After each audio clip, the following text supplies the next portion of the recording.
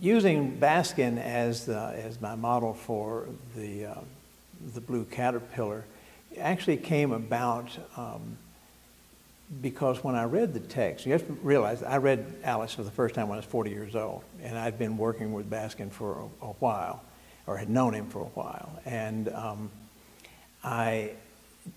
when I read that line, and when the caterpillar is sitting on top of his mushroom, smoking his hookah, says to Alice, "Who are you?"